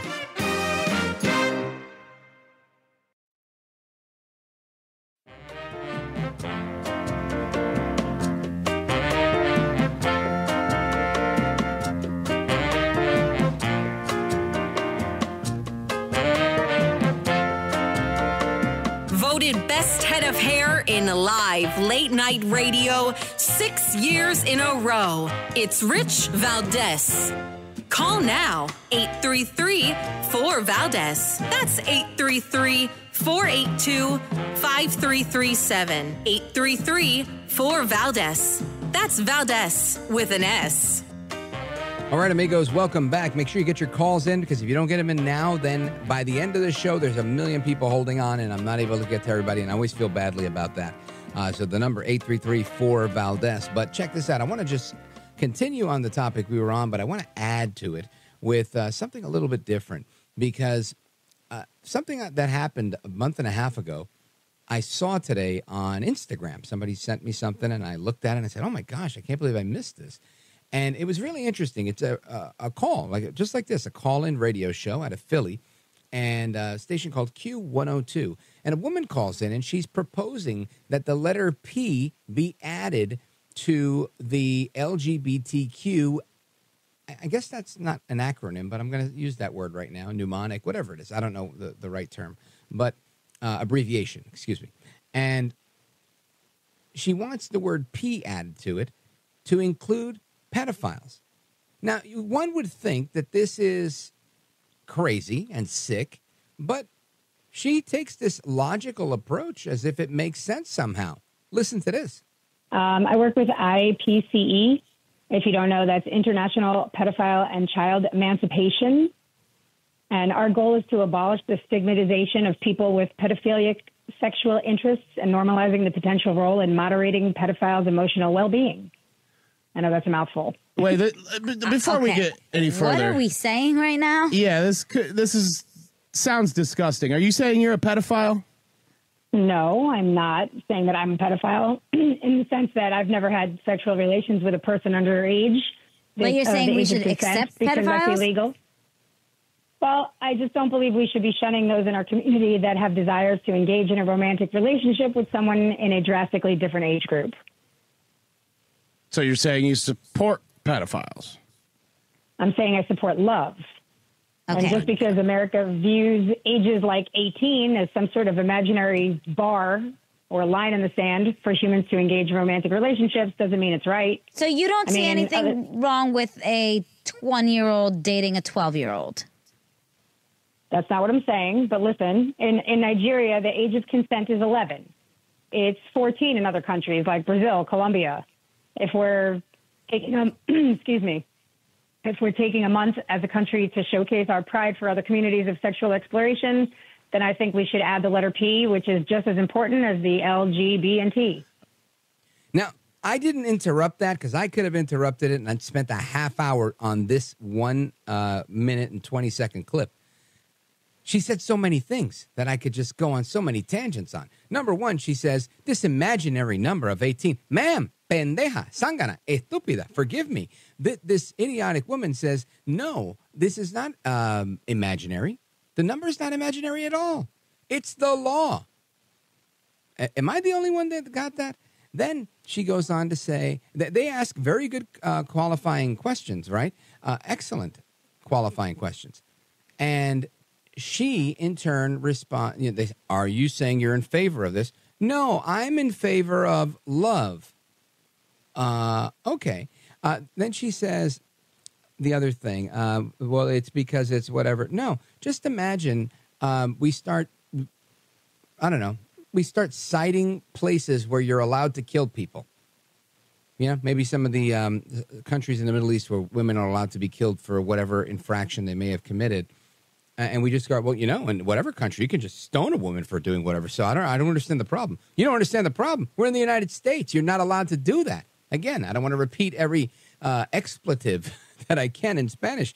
But for real, come on, lady. This is absolutely ridiculous. I want to get your thoughts on this, adding the letter P to LGBTQ, because that is not covert. It is very overt that they're trying to hijack a movement and they're trying to normalize something that should not be normalized. We had the other guy saying that they're minor attracted people. Excuse me, please. I don't know. I don't know why this hit such a nerve with me, but I guess, having children, I think, changes you. Had I heard this, when I was pre-dad, I probably would have been like, oh, whatever. That's their opinion. They're entitled to it. Right? But after you have kids, you're like, hold on a second. What does this lady do for a living? Is she going to somehow end up anywhere near a child? Because she says, well, I've never acted on. I don't know if you caught that part, but she said she'd never acted on anything. Meaning, so she loves younger people and just never acted on it. So that makes her not a pedophile. It makes her a minor attracted person.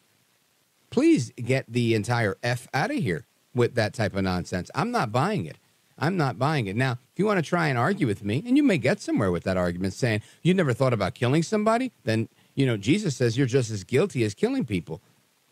Well, that's what I'm going to say to you. If you're thinking about messing around with little kids, you're in bad shape. You need help, and you should stay away from little kids. And you shouldn't be calling morning radio programs saying that we should add the letter P to LGBTQ. Absolutely crazy. Wow. Anyway, I want to get your thoughts on that, plus Kamala Harris and everything else that we're talking about, because honestly, it's crazy in my opinion. Let's go to the West Coast, Pendleton, Oregon, KUMA. Michael, go right ahead. Yeah, Rich. Hey, great talking to you again, Rich. Thank you, sir. Yeah, I was calling, my two favorite shows, of course, your show and the great Billy Cunningham on Sundays. Yeah, I we get him appreciate here. The Great American. And, yeah. And he had a very good segment on the show about J.D. Vance. And what an outstanding choice and person he is. Well, he's from Ohio. Yes, and I think President Trump knew what he was doing. He made a very good choice there with J.D. Vance. But what was really amazing, Rich, was his life. I think his book is like Hillbillyography, I believe. Hillbilly Elegy. And there's a movie by the same name that I have not checked out as of yet, but people keep telling me, literally every day somebody tells me, have you seen this movie? I think it's on Netflix. They're saying, you got to check out the movie. So I'm likely going to be checking out the movie. Yes, Rich, that's the title. Excuse me on that. Sure. But he came from just a very unprivileged background. The odds were stacked against him. He had a dysfunctional family in many aspects. He had to overcome that. And he ended up going into the Marines, and that really helped turn his life around. 100%. And he mentioned a lot of that in the RNC when he gave his speech. And again, I don't really know a ton about J.D. Vance. I've never interviewed him. I've never spoken to him. I've never met him in any of the events that I've been to. He's as new to me as he is to you. I just know his campaign and his rhetoric when he didn't like Trump. I remember hearing that. And I think, listen, I'm of the belief, and this is not to discredit Senator Vance in any way, but I've always believed Trump, this is Trump. The campaign is Trump. Trump is the face of the movement. This is his to lose in many ways, right? And whomever he picks, whether he picks Michael from Pendleton, Oregon, Rich Valdez from the East Coast, whomever he picks, I think he wins because I just think that the timing is right. He's put in the work. People agree with what he's got to say, and they trust the record that he left behind. That being said, I don't think it's going to hurt him to have J.D. Vance. I think that it can actually add a little bit. But there's a lot of people that could have added. So, again, not to his detriment or anything like that, just making the point that this is a largely Trump-driven thing, and anybody that he brought on was going to benefit from riding those coattails. Michael in Pendleton, Oregon, KUMA. Thank you, sir. I really appreciate your call. Let's continue. I want to go to, let's say we were just talking about Ohio. Let's go ahead. Let's go to Jackie in Medina, Ohio, WNIR. Go right ahead. You're on with Rich Valdez. Hi.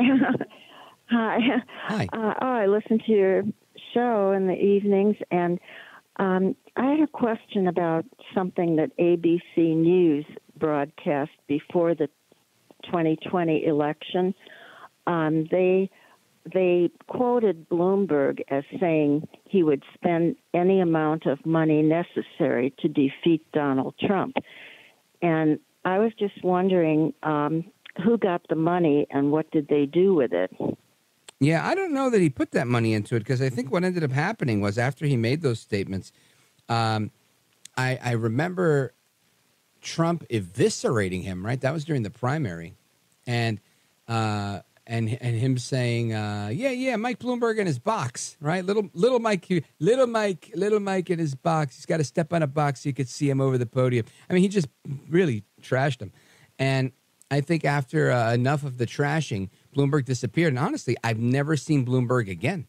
I mean, a couple of statements and little news clips about him, and his anti-gun crusade, donating to all sorts of anti-gun programs, anti-Second Amendment stuff.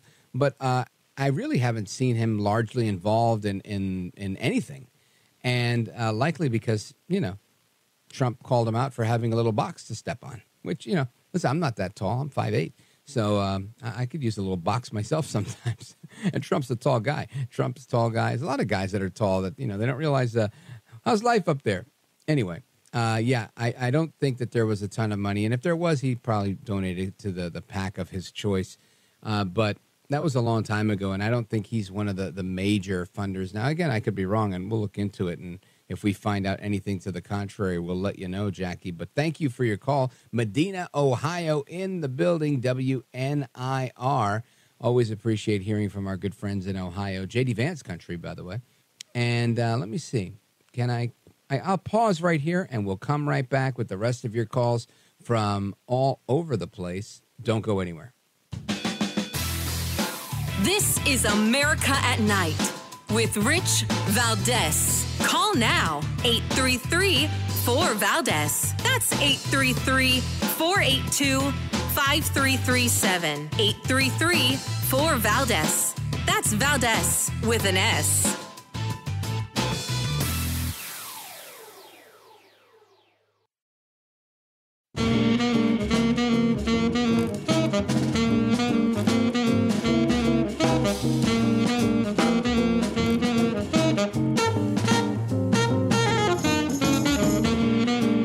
Call now, 833-4-VALDEZ. That's 833-482-5337. 833-4-VALDEZ. That's Valdez with an S. I was 20. Look, I have said for years, long before October 7th, that I favor a two-state solution. Israelis and Palestinians living peacefully side by side, being able to determine their own futures and their own destinies, being able to work as they want and worship as they want. That is Pennsylvania Governor Josh Shapiro. Both him and Tim Walz, one of them is expected to be announced tomorrow by Kamala Harris as her vice presidential pick. But what's interesting here is the media, the Wall Street Journal, a bunch of people quickly said the problem with Josh Shapiro is that he's Jewish, and he's made some comments that disparage the Palestinians, and he's still there doing damage control for this. And this is taken a lot of people by storm. A lot of people very upset by this because they're saying, what do you mean it's a problem that he's Jewish? That's anti-Semitic. And it very well may be. But the issue, I believe, is that they're saying it doesn't pair well with Kamala Harris, who is relatively anti-Israel. So how do you have this pro-Israel and anti-Israel on the same ticket? Some people might say it's a match made in heaven so that you appeal to the broader masses. But again, on the left, they think you've got to agree lockstep or you can't move forward. So anyway, I want to get your thoughts on, do we expect Josh Shapiro, governor of Pennsylvania, to get selected as vice president to Kamala Harris, or does she pick Governor Tim Walz? Let's go to Jerome, Charleston, South Carolina, WTMA. Go right ahead. Hello? America's listening, Hello? Jerome. Yes. I can't wait till she picks Mr. Shapiro so we can see just how big of an anti-Semite the Republicans are. I mean, they've already shown it time and time again, but hey. Well, what makes you think the Republicans are anti-Semites? I've never met a Republican that wasn't pro-Israel and a big supporter of Israel. So where are you getting this from? No, you ain't never met one, right?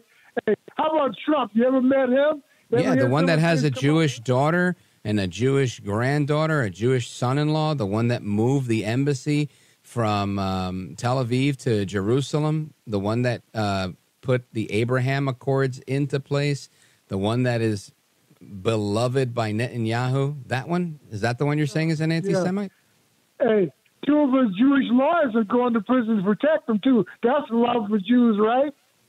Well, I don't understand what you're saying, but I'm trying to get to the bottom here. How do you expect, which Republicans are anti-Semitic? You name them. And the whole party. You name it. Can you tell me which party, Democrat or Republican, has always been a supporter of the Jewish state? Oh, yeah, you support Jews. That's why when they called the vice president's husband a horrible Jew, right? You love Jewish people, don't you? I love the Jewish people. I grew up with the Jews in Brooklyn. I'm just really confused because typically they call us Zionist shills, right? And they say that we're sold out for the Jews and that all we do is defend the Jews and that we hate Hamas and we hate the Palestinians and we are warmongers. And that's usually the critique that I get. I've never gotten the anti-Semite critique, honestly. Yeah, right. You love black people too, don't you? Love black people. Oh, My next wife will likely be black.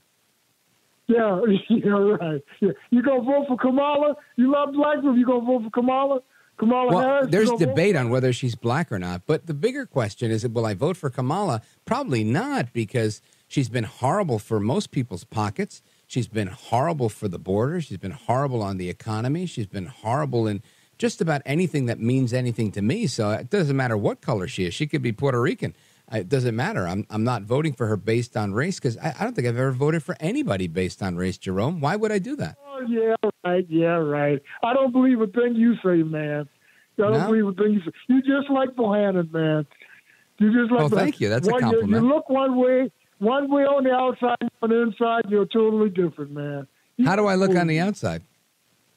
No, I mean the way you act on the inside. You're never going to tell people you hate people because that'd be bad for your job, man. Hey, but what people do I hate? Why would I hate people? Because they're not like you. That's right. You pass for white yourself. Thank you. But here's the thing.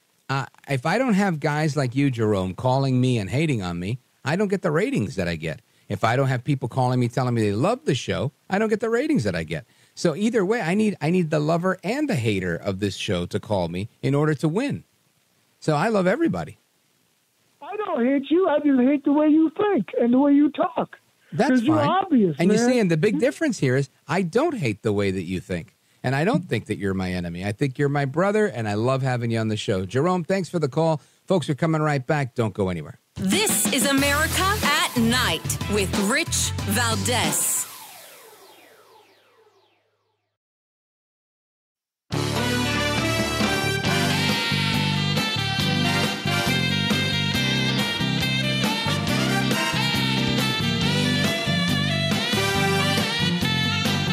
All right, America, welcome back. Amigos, we hit the speed around here. Let's go to Rochester, New York, KROC. Jim, go right ahead quickly.